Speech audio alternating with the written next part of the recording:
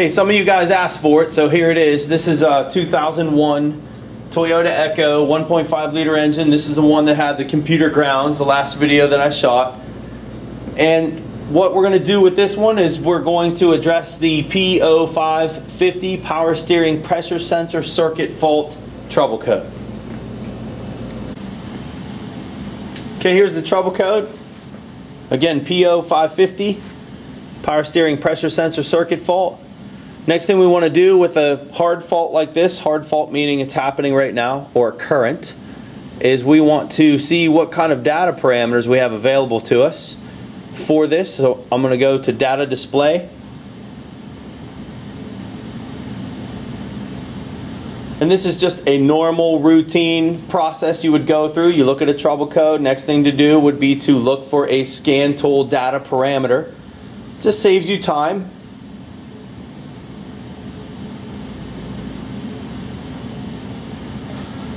Then we want to scroll through these data PIDs and see if we can find a power steering pressure sensor input, and unfortunately it's not there. I know I'm scrolling fast. I've already looked. It's not there. So what that means now is we're going to have to do some manual tests at the power steering pressure sensor itself.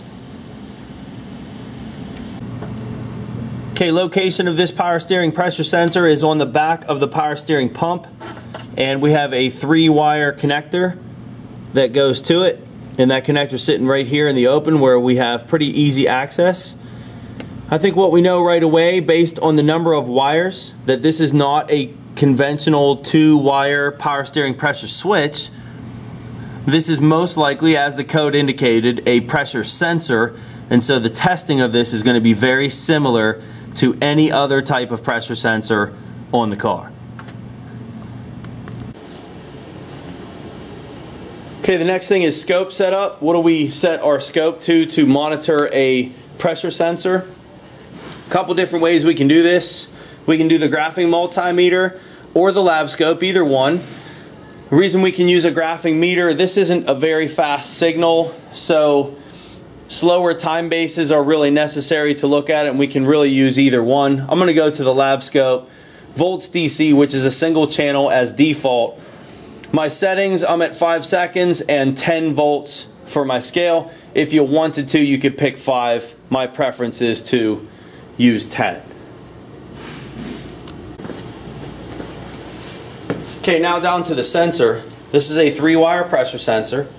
Wiring is going to be a 5-volt reference, a signal, and a ground. And this is typical standard 3-wire sensor. This would be the same wiring as a potentiometer, which would be a throttle position sensor, or a map sensor, which is a pressure sensor. It's the same exact wiring. And it helps to know what wire is what when you're doing this test. A wiring diagram is going to help you. According to the diagram, the yellow is the signal. The brown is designated E2, which is a Toyota code. That's a sensor ground. And the VC, or 5-volt reference circuit, is red with a white. So I know wire color by my diagram, but let's say you didn't have a diagram. How could you handle this? What you do is you check all 3 wires and see what the reading is on all 3. I'm going to start with the red-white, which we already know from my diagram is my 5-volt reference. And all I'm going to do is back probe this with a T-pin. My black lead's going to go to a known good ground. My yellow lead's my signal. We're going to go to the scope and take a look. Okay, so you see on the scope we have 5 volts. This is our 5-volt reference circuit. This is the live number, which is 4.99 volts. And what you can do if you don't have a wiring diagram, what you can do is go through each wire. So I'll keep you focused on the scope here while I'm moving my T-pin to the 3 circuits, and we'll see if we can identify these. Next one, I'm not going to tell you what color I'm going to. We'll see by the result here on what we have. And I'm now connected to the circuit, and I'm reading 0.22 of a volt. For more detail, you'd want to lower your voltage scale We're not worried about that. This number's good, this 0.22 of a volt. And that's going to be one of two things. Either that's going to be a bad sensor ground because we want 100 millivolts or less, and that's actually 220 millivolts. That is either a bad sensor ground or that is my signal wire. It's one of the two.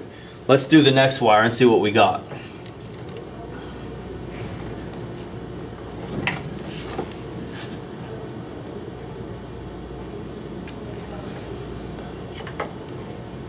Still not connected yet. One of the things when you're checking grounds is, are you actually connected to that ground? We're doing a ground to ground voltage drop test, and I've shown this before. I'm shake my leads, and you know the scale's kind of high to see that, but to see the movement of that line on the bottom. Now I'm going to connect to this wire, and we'll see how smooth that is.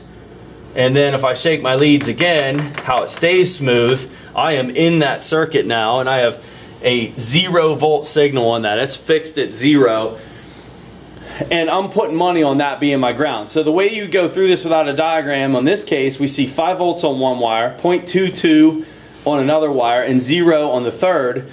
Chances are the 0 one's your sensor ground. We know which one the 5 volt ref is, so our focus then is going to be back to that 0.22 of a volt wire. And that is the yellow wire in this case. We use the diagram to back it up. I guess I'm just trying to give you both methods here.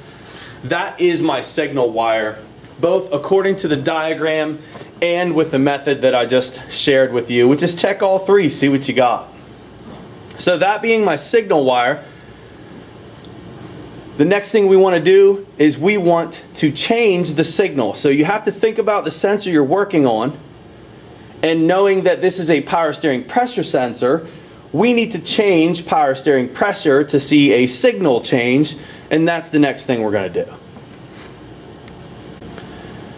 So I'm going to start the car, and I'm going to cut the wheel all the way to the lock position, which is going to increase power steering pressure to the most that it can be, and we're going to see what kind of signal voltage change that we have.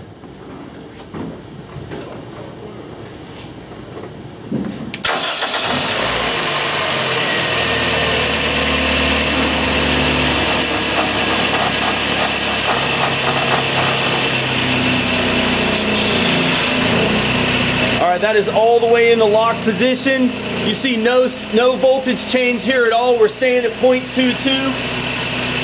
Okay, go ahead and shut that off. Turn the key back on. Okay, two things I want to address. One was we had no signal voltage change when we cut the wheel and changed power steering pressure. The second thing that I want to mention to you guys, because of some comments from my last video, was how noisy this engine is. And one of you had mentioned it sounds like popcorn. I thought that comment was kind of funny. It actually is the exhaust that's rattling off the floor of the car. When this thing had two engines put in it, obviously something wasn't put back together right. Some hanger's broken, or you know, something like that underneath. So it's the exhaust that's rattling on the car. Don't worry about the noise. That's really not affecting what we're doing. Back to the sensor, no signal voltage change. So we have a good 5 volt reference. We have a good ground. The last thing that we need to make sure of before we put a sensor in this is, in this case, because my signal voltage is low, is the signal wire potentially shorted to ground? And it could be. So we need to address that to be 100% confident that this thing needs a sensor. So this part that I'm talking about I have in section 10 of my book, which is Signal Circuit Integrity Testing. This is what I'm about to review with you. Okay, so what I'm going to do is I'm going to take a measurement of this signal wire on the harness side. Now I'm on the sensor side right now on this yellow wire. I need to be on the harness side for this next measurement because I'm going to actually unplug the sensor and measure harness side voltage. So I have to move my T-pin to the harness side of the connector. This is an important step. Harness side voltage is what we're after here. Apologize for my hand being in the way. But I've now T-pinned the back side or harness side of the connector. And I'm going to focus you guys up on the scope when I do this. All I'm going to do is simply unplug the sensor And the result of this test is going to tell us the integrity of this signal circuit. Hopefully, it'll tell us. There are some differences in designs, and sometimes the simple unplug it test is not good enough, and we need to do another test where we're jumping the 5-volt ref to the signal using a resistor, and I've shown that in another video. And again, I have this information in my book. So focused on the screen, we're at 0.22 of a volt. I'm going to take this sensor now. I'm going to unplug it. Again, why are we doing this? We are concerned about the signal wire being shorted to ground. Okay, sensor is now unplugged, and what we see is my signal voltage has risen to almost 5 volts. It's actually 4.90 to be exact. What this tells me is the integrity of my signal wire from this sensor connector all the way to the engine computer is good. It's not shorted to ground, and we definitely have a sensor problem. 100%, no question about it. This thing needs a power steering pressure sensor. So just to review some of the steps that we did here, check the 5-volt reference, check the signal, check the ground, check the signal circuit while you're making, in this case, power steering pressure change. Signal did not change. Some of you might want to know what the number should be, at what pressure, and truthfully, I can't answer that. I don't know what the normal power steering pressure voltage output is on this car. It doesn't matter. The fact that the pressure signal doesn't change when we change pressure tells you the sensor's dead.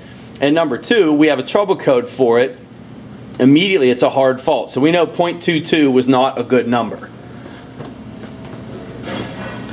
And so before putting a sensor in it, because we have low voltage, we want to make sure our signal circuit is good. What a manufacturer is going to have you do is disconnect the computer, disconnect the sensor, and ohm the signal wire to make sure there's no opens and shorts. And I'm telling you, if you follow this method, you don't need to do that. If you understand circuit design, this one has an internal resistor that we're using to aid us in diagnosing this, and all we had to do was unplug it. So faulty power steering pressure switch on this Toyota Echo. That'll take care of that trouble code, and we're good to go.